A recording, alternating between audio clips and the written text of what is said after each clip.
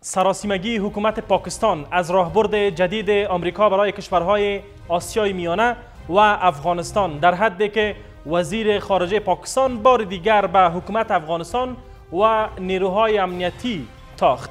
خواجه آصف وزیر خارجه پاکستان به تازگی و پس از اعلام راهبرد جدید آمریکا برای افغانستان در یک مصاحبه‌اش گفته است که 40% خاک افغانستان تحت تسلط طالبان است و نیروهای امنیتی افغان را متهم به فروش اسلحه به طالبان کرد و همچنان ادعا کرد که 90% حملاتی که در پاکستان صورت میگیرند در خاک افغانستان سازماندهی می شوند.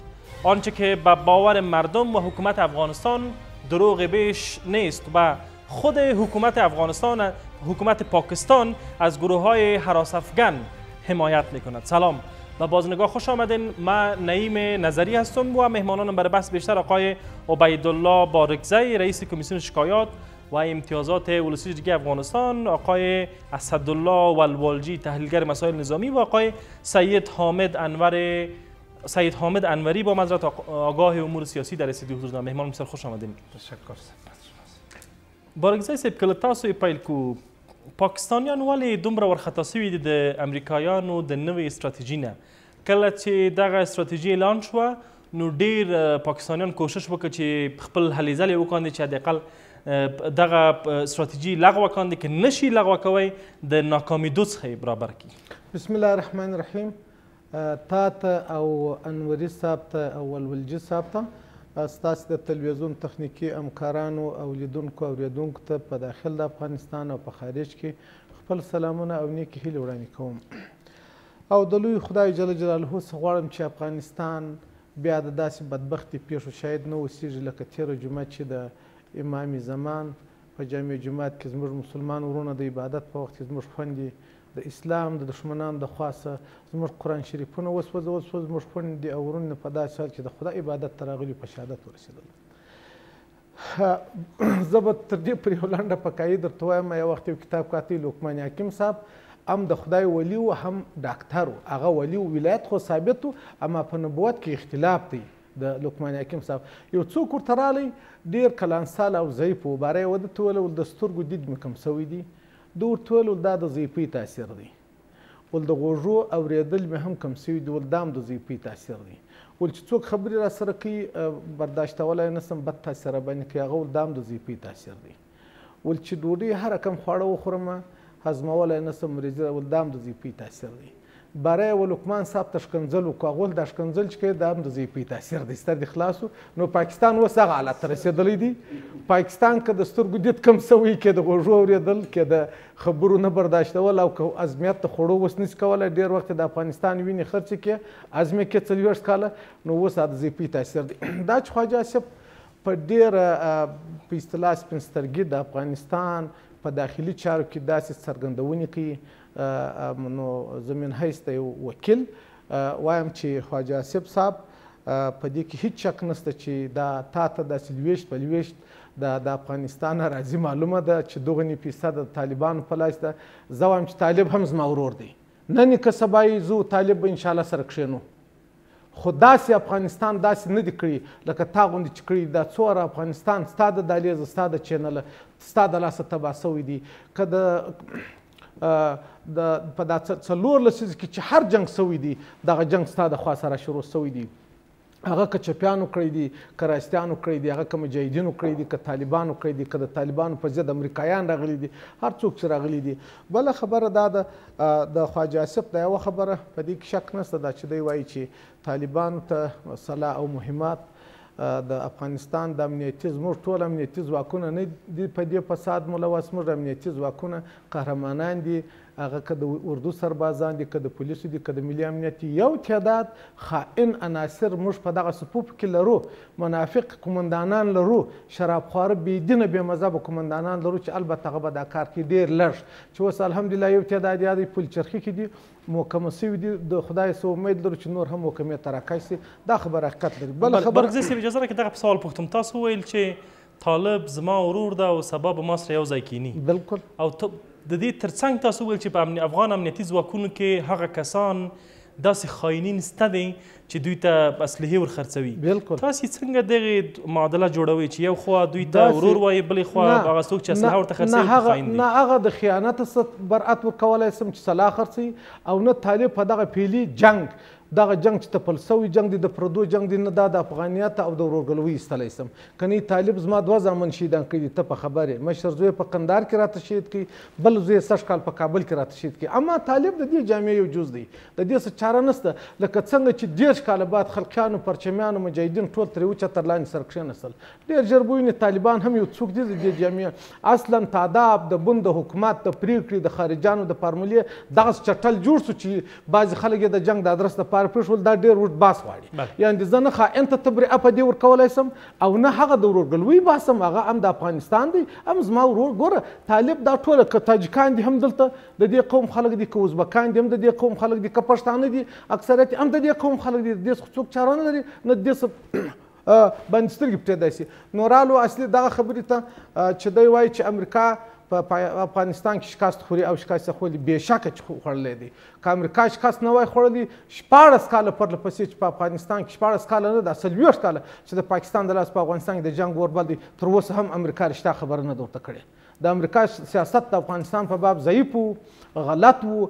د پرله پسې 15 کاله کرزي صاحب او د هغه ادارې نارې کې چې د تروریزم تمویل تجهیز او تسهیلات په بل ځای کې برابرېږي، تاسې راځئ زموږ کورونه بمباروئ، زموږ هدیرې بمباروئ، زموږ واده بمباروئ، زموږ هوټل بمباروئ، زموږ کوچنیان بمباروئ، چوپان مو بمباروئ. دا په پلاو پلاو خو د امریکایانو نه منل، هم هم دغه حکومت نارې کې. نو بنان لکه څنګه چې امریکایانو زموږ سره تر اوسه پورې ډېر ضعیفه کومک زموږ د امنیتي سکتور سره کړی دی، چې البته زه دا په نیستي کې حساب وم، اما 40 میلیارده ډالر یې په دا 15 کاله کې پاکستان ته د دې دپاره ورکړو چې تروریزم سره مقابله وکړي، هغه برعکس د تروریزم د تمویل دپاره هغه مصرف کړي.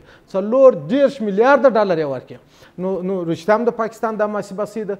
امریکا سیاست ضعیفه دی د افغانستان سره. امریکا په صداقت د افغانستان د حکومت او د خلکو سره کار نه دی کړی. اوس هم زه په دې باندې شکمن یم چې امریکا به پر خپل دغه استراتیژي باندې او دغه استراتیژي چې اوس امریکا اعلان کړې د پاکستان یې ناکامه بولي، زه دا استراتیژي پر 2 تقسیمه باندې تشریح کوم. یو اول قسمت چې د ایران او پاکستان په باب دی، بالکل زموږ دپاره د منلو وړ ده. امریکا دې زموږ سره کومک وکړي، امریکا دې زموږ سره د تخنیک او انجینرۍ په باب، زموږ سره د اقتصاد په باب کومک وکړي. زموږ اوبه دې د پاکستان نه راسره راوګرځوي، زموږ اوبه دې د ایران نه راوګرځوي. د ډیورن لاین چې په زموږ د افغانستان نیم بدن اخواته دی، پر هغه باندې خبره سره وکړي. اما خپله د افغانستان په داخل کې چې د امریکا استراتیژي ده، دا زه ناکامه بولم په دې چې یو اوږده جنګ ته موږ ټیل وهلو، یو نامعلومه سردرګمه ادرس ته ټیل وهلو. اوس امریکا پر ځای د دې چې دلته پر جنګ تاکید وکړي، چې توپ ټانګو تیاره دلته راولي، ولې د سولې دپاره بستر سازي نه کوي؟ ولې زموږ حکومت ته دا امکانات په لاس نه ورکوي؟ ولې طالب ته دا زمینه سازي نه کوي؟ اوس ته ګوره دغه چې یو قمندان دی د امنیه جنرال عبدالرزاق د کندهار رادي پرون د ملا محمد خوند ورور رالی د حکومت سره یو ځای شو. فکر وکړه مولوي منان صاحب چې د ملا صاحب ورور دی، زوم یې رالی، 14 کسه غټ چارواکي رالو او ورور، خو بستر سازي دې ورته وکړي. امریکا دلته زموږ حکومت ته تسهیلات ورکړي، زموږ دپاره بې له سولې بې له ملي روغې جوړې دا ورونه که په هر رقم سره ووژني، نه سوني و شیعه چاره سره لري، نه پارسیبانو پښتون چاره سره لري، نه طالب دا حکومت چاره سره لري. دلته د صلح روان، اما د پاکستان او د ایران د روس پر برابر هغه څه چې ضرورت دی پر هغه د کومک را سره وکړي. خصوصا زموږ پوځ دی وروزي، عسکر دی نه راولي، تیاره او ټانک دی د خپلو عسکرو سره نه راولي، زما عسکر ته دی ورکړي، زموږ زمریانو ته دی ورکړي، د وطن څخه دفاع وکړي. آقای والوالجی، بحث اساسی است که پاکستان چرا پس از اعلام راهبرد جدید آمریکا برای کشورهای آسیای میانه و افغانستان به نحو سراسیمه شده؟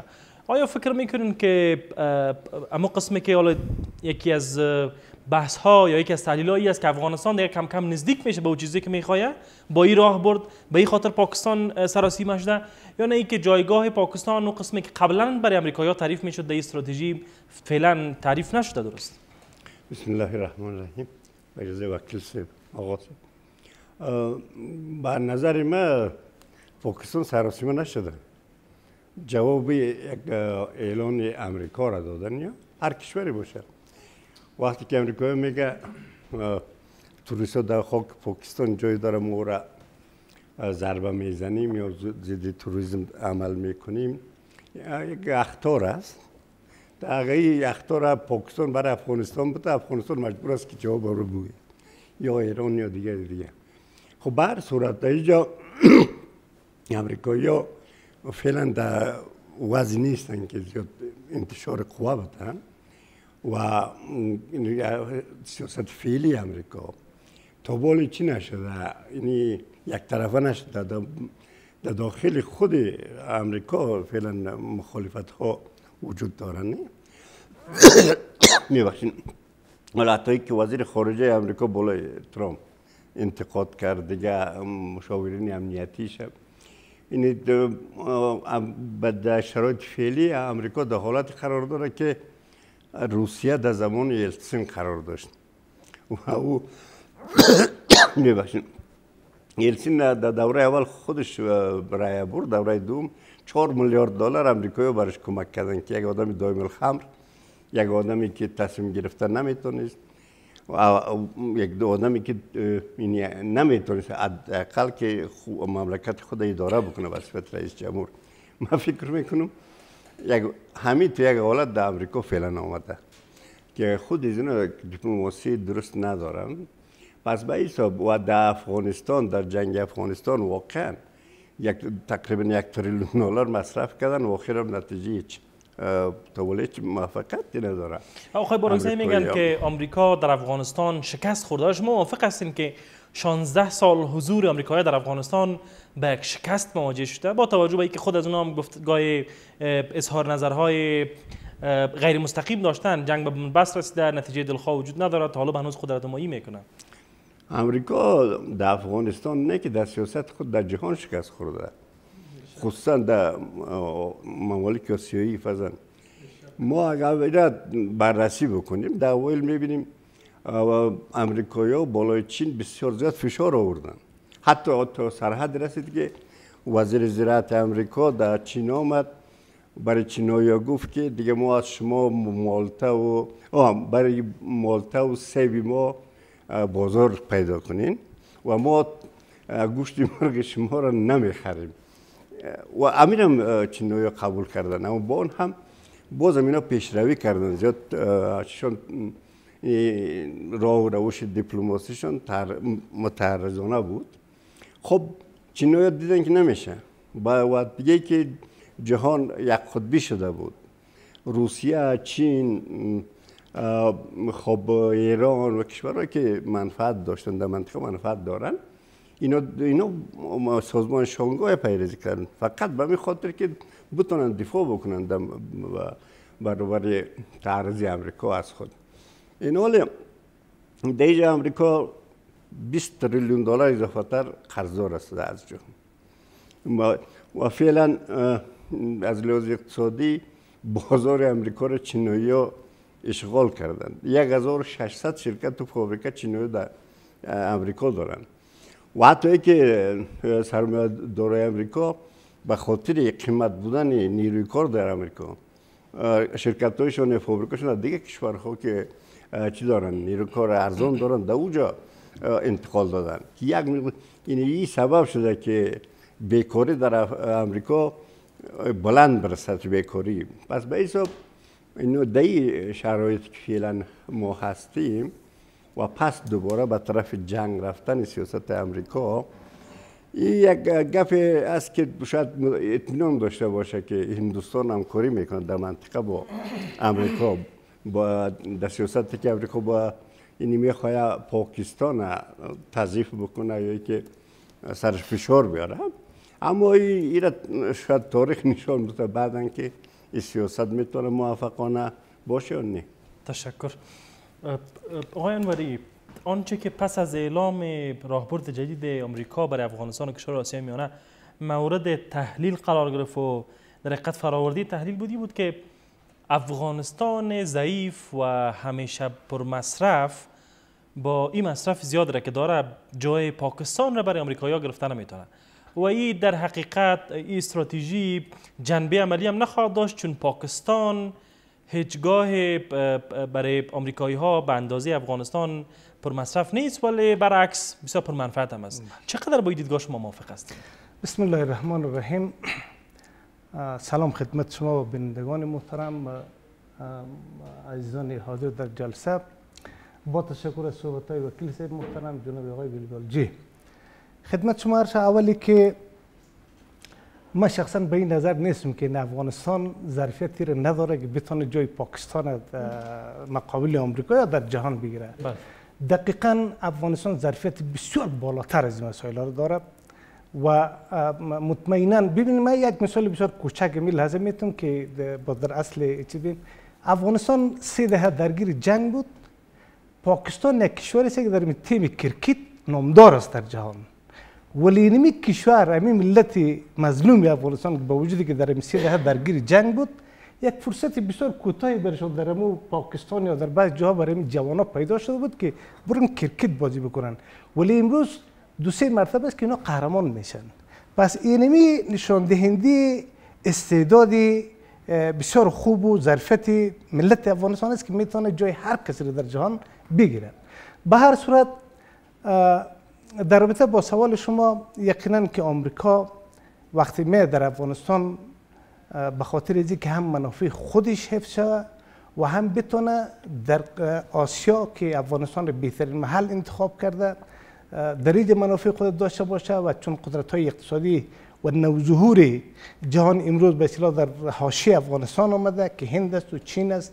خب حالا از نظر بعضی مسائل دیگه ایران است و اون طرف روسیه، طبیعتاً اونا یک آدرسی خوب برای خود انتخاب میکنه. مثلا افغانستان از نظر مسئله سوق الجیشش، از نظر از که یک کشوری هست که میتونه به اصطلاح نظامیان در سایه به اصطلاح کوههای سر به فلک کشیده افغانستان و مردم ستبر افغانستان بتونه برای خود یک شهرتی کسب بکنه بنا او آمده در داخل افغانستان. و گذشته از او پاکستان خب یک کشوری است که او آدم نمیتونه در منطقه او را نادیده بگیره، یک کشوری است مثلا 200 میلیونی و گذشته از او یک قدرتی هستوی در منطقه است در بین کشورهای اسلامی است. خب ما به عنوان یک افغان در رابطه با مسئله پاکستان که هر از گاهی اونا گپی داره، سخنی داره، وزیر خارجه شکست دیگه یا بخشای نظامیشان به ارتباط افغانستان گپ میزنه و افغانستان متهم در بعضی مسائل میکنه.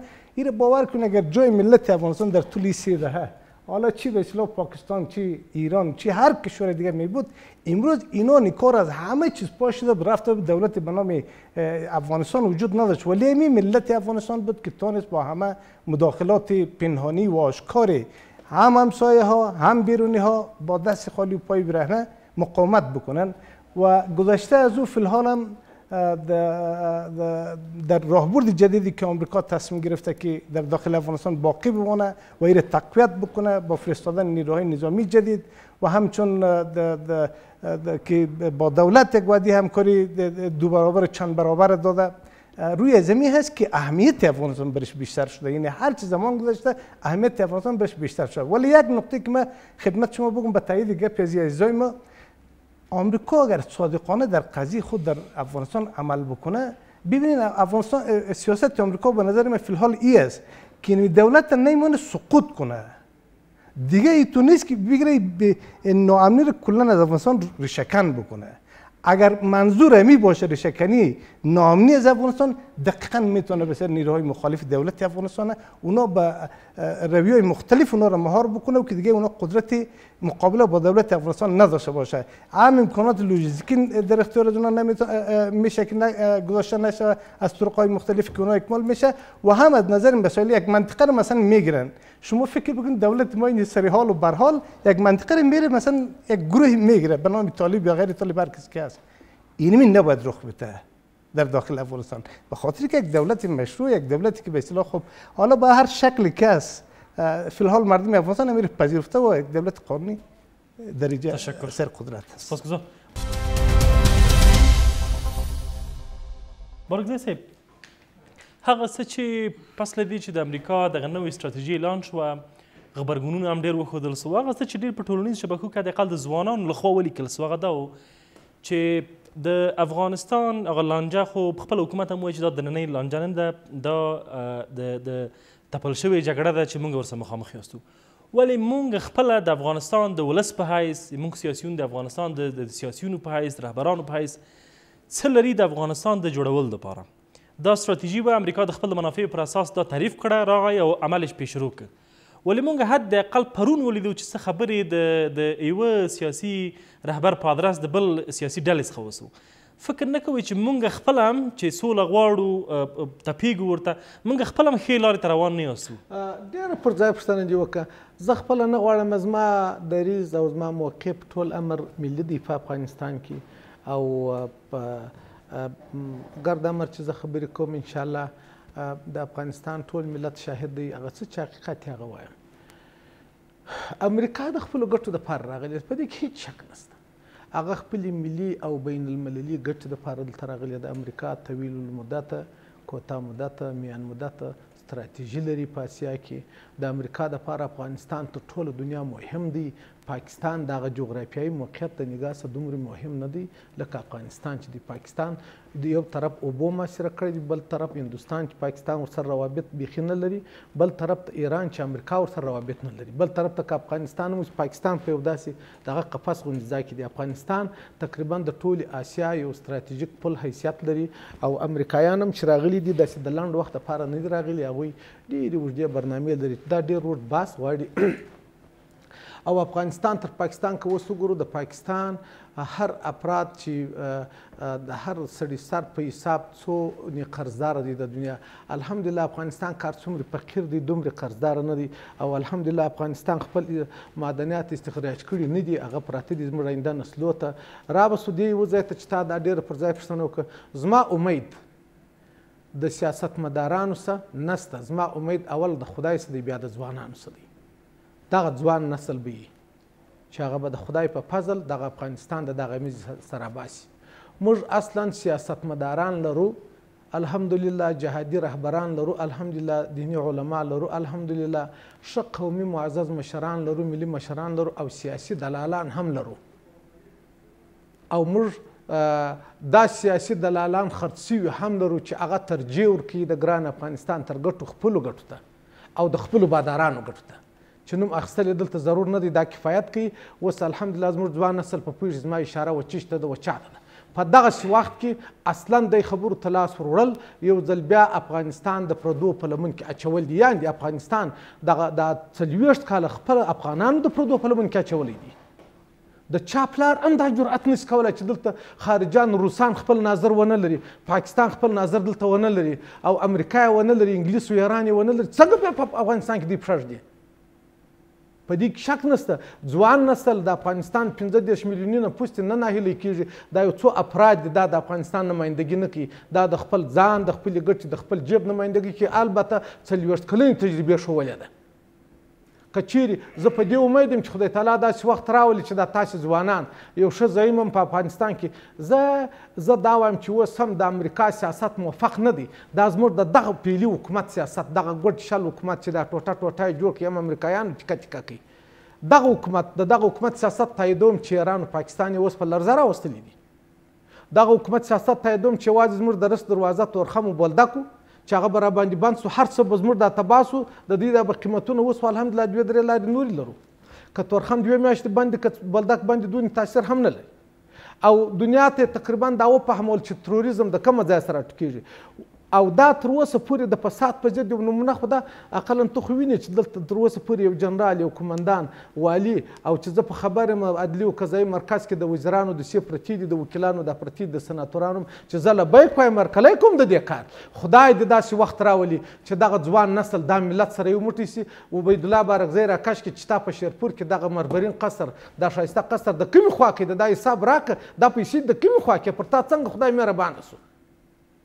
دا خو هغه خلک دي چې خپل د دغه حسابه څه دی ګریزان دي بیریږي او دوی په دې پوهېږي.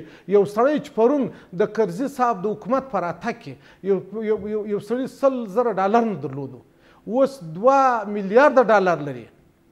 دا ملت خو اوس اګاه ملت دی. دا ځوان ویښ نسل هغه په دې پوهېږي چې دا پوښتنه کوي، هغه اوس لا وایي.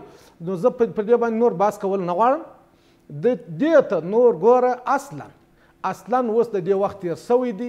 دا هغه در وخت تېره دوا ده. نور د دغه وخت دی چې د صحت عامې وزارت یو تکړه هیئتان وټاکي، په کلینیک په دواخانو کې وګرځېږي. در وخت تېره دوا راټوله کړي، هغه یا په مځکه کې ګور کړي یا ور واچي چې نور دغه مرضونه انسانانو ته سرایت ونه کړي. دا قدر کافي ده. دا چې هر څوک دا استثنا نه لري. زه وایم زه عبیدالله چې زما په دغه بدن کې زما په رګ کې د هزاره وینه د ازبک وینه د تاجک وینه ونه چلیږي زه افغان کېدای نسم زه پښتون کېدای نسم دا چې یو 15 دلالان د قوم د سمت د مذهب د تنظیم په نامه موږ سره بیشي دوی کور خانداست هغه د دري خبره ده دوی نه دي پوهېدلي اوس نسل لا پرون نسل نه دی بس د دې لپاره دا کفایت کوي بله خبره د امریکا په باب امریکا دی خپل پر سیاست او استراتیژي باندې غور وکړي امریکا دی نور په افغانستان کې د توپ د ټانک زور نه ازمایي د اسکندر اعظم غاښونه په افغانستان کې دلته پاتې شوي دي یا پلا د تاریخ د افغانستان وګوري امریکا دی د انګریزانو هغه لوی امپراتوري چې لمر نه پکې ډوبېدی د هغوی څه دي پوښتنه وکړي هغه دلته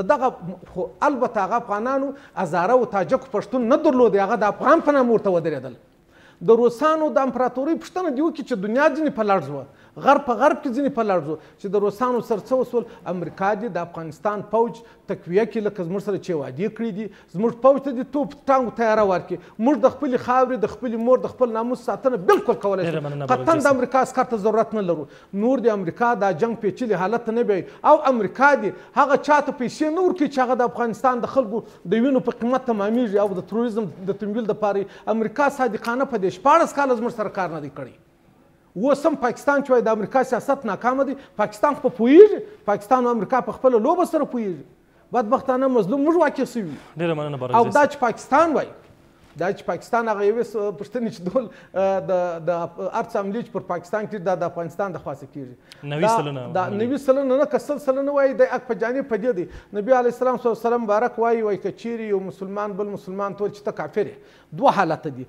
که هغه کافر خدای صادق دی که هغه مسلمان دی خپله کافر دی په دې کې شک نشته دنیا د قضاوت کې چې افغانستان دا توانمندي لري چې تروریزم تمویل کړي او پاکستان کې عملات هغه خپل ځان په کابل کې نشي ساتلی مننه بارکزی صاحب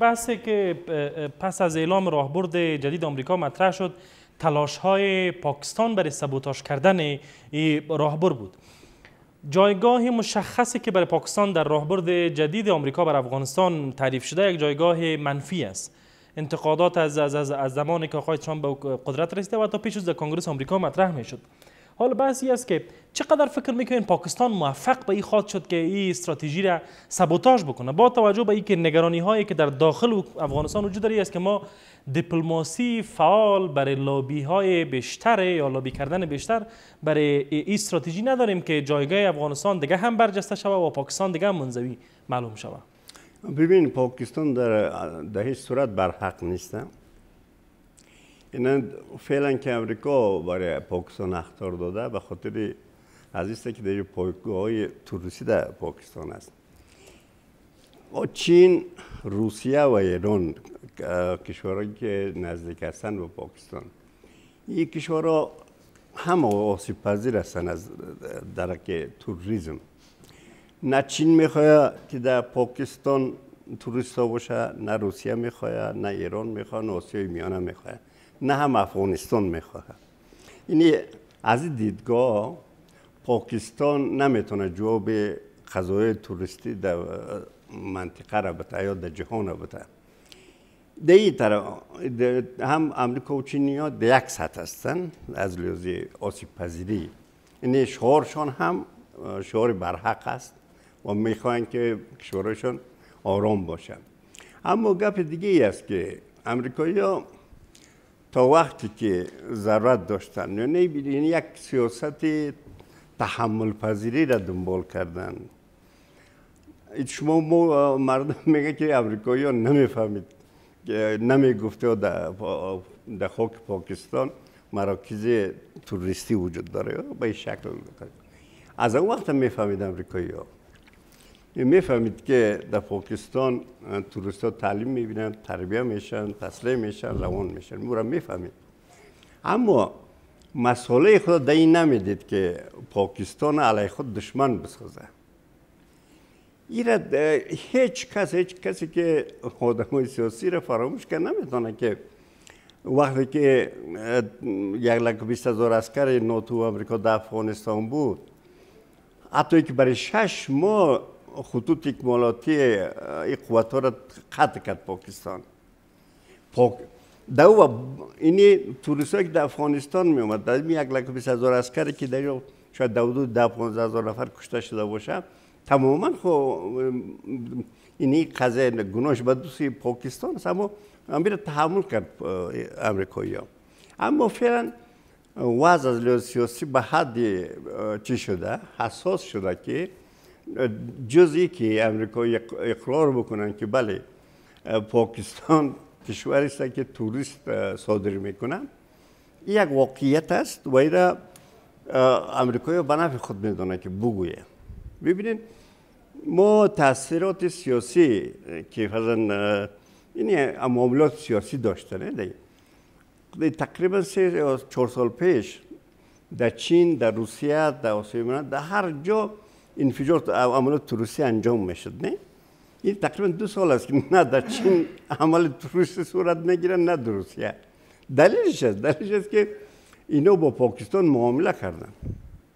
دیگه پاکستان توریست نمیفرسته به روسیه، در چین نمیفرسته، اما به غرب میفرسته. اما از توریستایی که در غرب عمل میکنن حمایت میکنن.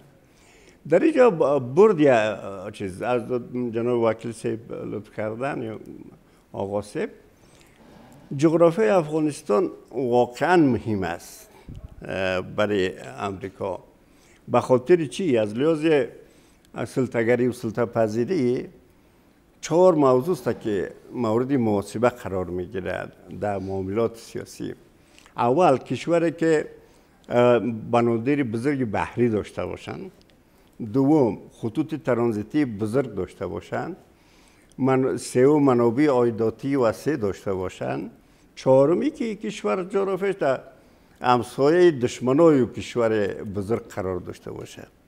ما شما افغانستان تنها بنادری بزرگ بحری نداره، اما این 3 خصوصیت دیگر داره در افغانستان. پس این خود از این سبب میشه که امریکا واقعا توجه بکنه برای و در بودن خود در افغانستان پافشاری بکنه. این به نفعش است، این آرزو هست. اگر این واقعیت هایی که در پهلوی آرزوها شکل بگیره و علایدگه بس، اگر نگیره بازم به شکل آرزو باقی میمونه. پس به حساب ما پاکستان آلفای امیالی در تاجیکستان جلسه جریان داره ما بین لیدرسای پاکستان و افغانستان و چین و تاجیکستان دیجا.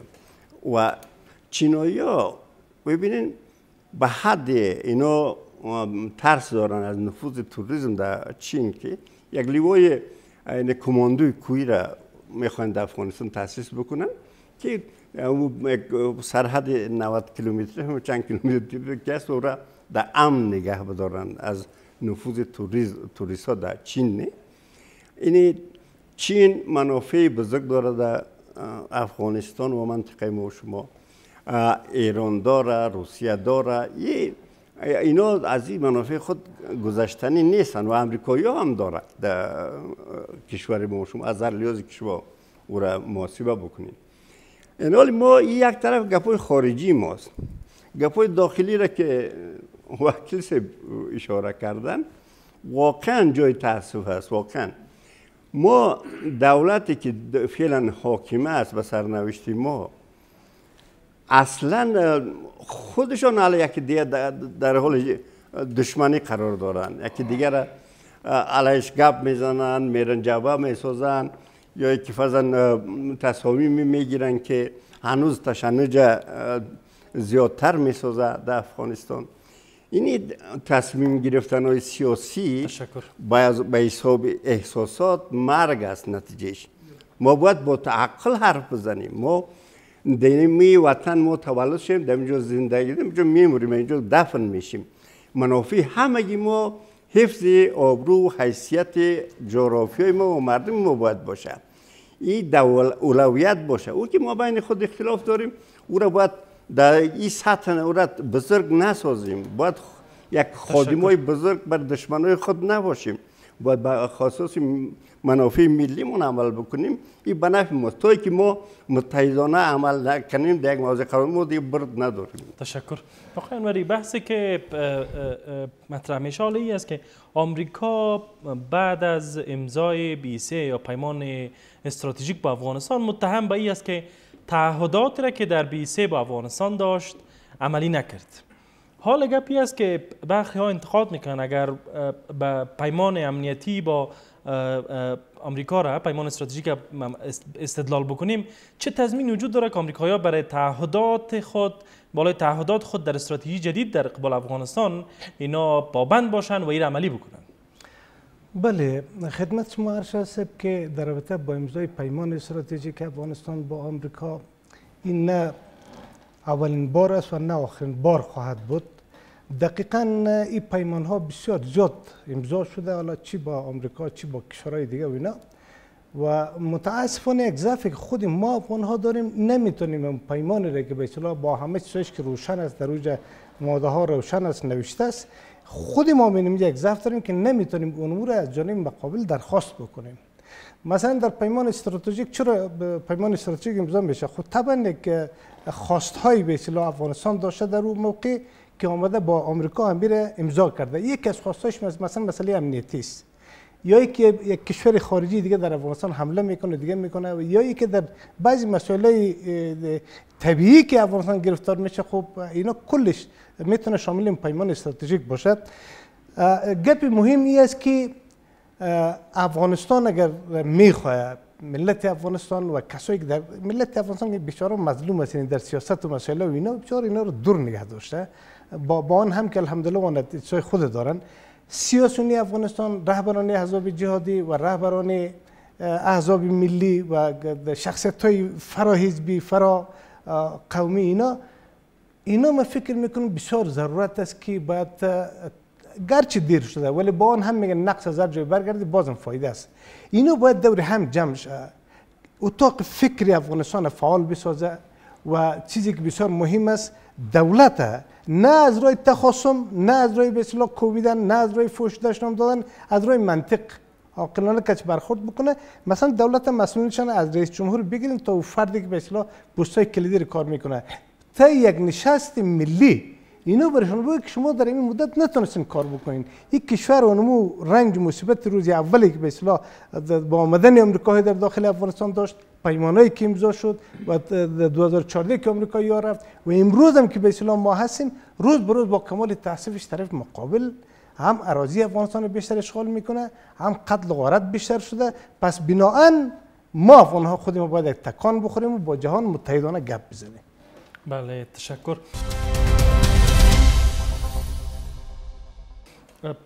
برگزای صاحب، هغه څه چې د ځینو کسانو په منځ کې سوال لامل ګرځېدلی هغه دا دی چې د امنیتي او استراتیژیک تړون چې موږ د ملي یووالي حکومت په اوله ورځو کې د افغانستان حکومت او د امریکایانو ترمنځ امضا سو، او دغه استراتیژي چې اوس ډونالډ ټرمپ بیا اعلام کړه د افغانستان برخې، دغې منځ کې تفاوت څه دی چې موږ راغلو د یوه تړون په سر بل تړون راغی؟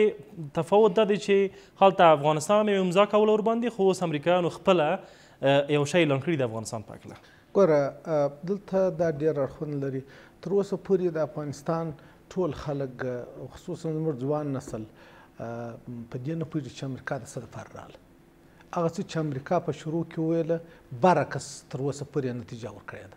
هغه څه چې امریکا د بن د پرېکړې بعد ویله چې په افغانستان کې ښه حکومت جوړوم، مواد مخدر ورکوم او تروریزم ورکوم، دا خو درې سره برعکس و تر اوسه پورې. او هغه څه چې امریکا وایي ګوره په یوه بانه په بله بانه په بله بانه ځان تر دا وخته پورې پاته کوي، دا ډېر اوږد بحث غواړي، پر دې به بحث نه کوو. زه به دا یوه خبر درته وکړم. ما اول درته ویل چې امریکا د خپلو ګټو دپاره راغلې ده. امریکا ما درته ویل چې 3 پروژې لري، طویل المدته، کوتاه مدته، متوسطه، او هغه داسې دی خپله د پلان د مخې مخته بیایي. 2 کاله کېږي چې امریکا پر دې کار کوي چې څنګه افغانستان ته راسي. دا د دوم جنګ جهاني سماباد دی، پر دې باندې کار کوي. دلته ډېر اوږد بحث غواړي. زه به اوس تا ته فقط 3 خبرې وکړم. اول، زموږ حکومت ما تا ته ویل چې امریکا دې د صلح دپاره بسترسازي وکړي. زموږ حکومت دغه پیسې چې د صلح د شورا په نامه باندې مصرفېږي، ګوره پیر صاحب چې یو بېطرفه سړی خدای دې وبخښي، د صلح د شورا مشرتوب باید داسې یو ملي بېطرفه سړی وکړي چې د په هېڅ طرف کې واقع نه وي. زه وایم تر دې به دغه بېطره وای ډېره به ښه وای. دلته اوس موږ ډېرې ښه ملي هستې لرو. ملا سلام ضعیف چې کاملا ملي مسلمان سیاستوال دی د طالبانو د وختو هغه دلته دی وکیل احمد متوکل چې د طالبان د وخت خارجه وزیر و هغه دلته دی عبدالحکیم مجاهد چې په ملل متحد کې د افغانستان استازو نیویارک کې هغه دلته دی او ملا محمد اسحاق نظامي دلته دی او د دې سره په څنګ کې د ملا معتصم اغاجان د طالبانو د وختو چې ډېر یو پوه هوښیاره څیره د ملي څیره د پیژندل شوی طالبان د مالیې وزیر هغه اوس دلته ربط و آمد لري دغسې نور ولې دغسې نور ملا مجاهد اخوند دلته دی د باغران رئیس دلته دی نور هم ډېر خلک شته ولې د دغو خلکو څه استفاده نه کوي چې مستقیما هغه هر ګړی کولی شي طالبانو ته هر ځای ته ورتلی شي ورسره خبرې کولی شي یعنې که حقیقتا دلته خلک سوله غواړي بله خبره دا ده سیاسیون دي دلته ستا هغه اول سوال ته ځم سیاسیون دي نور دلته په افغانستان کې دا ټولنه ټوله مسلمانه ده مسلمانان دي دلته دي نور د ځان په ګټه د الله اکبر د شعار لاندې استفاده نه کوي بس دی هغه چې الله اکبر ویل کېدی هغه بیل وخت نن د الله اکبر په نامه بیا په دغه ټولنه کې د ځان د غټوالي او د خودنمایي دپاره بیا استفاده نه کوي ملت په پوه دی چې ته دغه کلمه د الله اکبر استعمالوې خپل قصرونه د مجلل تر دوبۍ و تر اروپا پورې ورسول دغه بدبخت ملت دا د هر قوم ټیکهدار چې دا خبره کوي ته ورسه د هغه قوم د خوار او د غریب پر حال پوښتنه وکړه چې د هغوی حال څنګه دی او ډېر دیموکراسۍ ته هم هغه خلکو ځان برابر کړي چې د الله اکبر ډېرې نارې وي ډېره دیموکراسي هم هغو خلکو پر ځان باندې عملي کړې ده او آخري خبره زه دا کوم امریکا مجبوره ده چې په افغانستان کې اوس دوې لارې انتخاب کړي یا د افغان حکومت او ولس سره څه چې وعدې کړي په صداقت رفتار وکړي یا به په افغانستان کې شکست خوري چې په افغانستان کې شکست وخوړي لکه روس او انګریز چې د مځکې د مخه ایسته سو امریکا به ده ایسته کېږي ولې د افغانستان موضوع اوس دغه پرون 5 طالبانو نه ده نن دلته روسانو مداخله کړې ده چین یې کوي هند یې کوي پاکستان یې کوي او ایران یې کوي امریکا به نور دوه مخې سیاست نه کوي یوه لار به ځان ته انتخابوي چې تر اوسه دوه مخې نه لس مخې سیاست کوي د امریکا په افغانستان کې ډیره مننه آقای بلبلجی حالا به عنوان سوال آخر و جنبندی افغانستان چطور میتونه با توجه به فرصت ها و چالش هایی که در راهبرد جدید آمریکا بر افغانستان وجود داره و به نحو حال ظاهرا فشارهایی که بالای پاکستان وجود داره از جانب آمریکا چطور میتونه از این وضعیت به وجود آمده به نفع خودش استفاده بکنه که حداقل افغانستان بتونه از این راهبرد جدید بهره خود داشته باشه برای او گمشده که امنیت است و صلح است و آرامش ببینید من پیشتر عرض کردم ما وضعیت سیاسی متشنج است فعلا ما یعنی همه افغان ها متحدانه به خاطر حفظ منافع ملی ما یا به دست آوردن منافع ملی ما کار نمیکنیم یک بخش گماشته هستند نماینده هستند یعنی نمیگذارن که ما به یک اتحادی برسیم که بتونیم یعنی منافع ملیمون در اولویت قرار بگیره و همه از سرباز گرفته چپراسی تا به رئیس جمهور یک حرف بزنیم که او آمدن صلح در افغانستان و حفظ و توسعه منافع ملی ما باشد. این موضوعات دیگه که است موضوعات سلیقه‌ای میگین هر چی که میگین اینا نباید داخل بسازیم در سیاست‌های بزرگ و منطقوی خود نباید داخل بسازیم. دولت رهبری دولت باید بسیار انعطاف پذیر باشه بسیار انعطاف به خرج بده که یک گپ خورده به چنان دامن نزنه که بزرگ شده بروه و ما میتونیم از راه تفاهم پیش بریم میتونیم تفاهم بکنیم با هم تا اینکه موضوعات ملی ما حل شود ما یک سیاست واحد به خاطر منافع ملی من داشته باشیم. فعلا اگر ریاست جمهوری یک راه را انتخاب میکنه یک رهبر یک تنظیم دیگر را یک قماندان دیگر را اینی سردرگم شده ملت افغانستان از این چالش‌هایی که فعلا در کشور ما وجود داره تقرریا و همه اینی کسای مقرر میشن که اونا در زمان جناب کرزی هم بودن 300 400 نفر گاهی وزیر میشه گاهی رئیس میشه گاهی سفیر میشه اینی از میشه هیئت اقتدار 300 400 نفر ما نبرآمده ایم 80% قدرت دولتی فعلا در دست کسایی است که در زمان آقای کرزی فساد کردن همش شریک بوده فعلا در دست به این شکل با پیش رفته نمیتونه. تشکر آقای انوری. به عنوان جنبندی افغانستان چطور میتونه از فرصت‌های به وجود آمده استفاده بکنه به نفع خودش و چالش‌هایی هم که احتمالاً راهبرد برش داشته باشه را به نحو مدیریت بکنه؟ خدمت شما ما بارها گفتیم، بازم عرض ما این است که افغانستان از بیرون فی الحال حمایت کلی میشه، یعنی حمایت 100% میشه. مشکل ما فقط درون خانه ماست و افرادی که در رأس دولت ما قرار داره اینا باید کمکی از خواسته های خود پایین بیه بته برای دیگران. کسی که در داخل افغانستان او رو به عنوان رقیب فکر میکنه خیر است که امتیاز برش بیته و بخواه که در کنار از اینا قرار بگیره.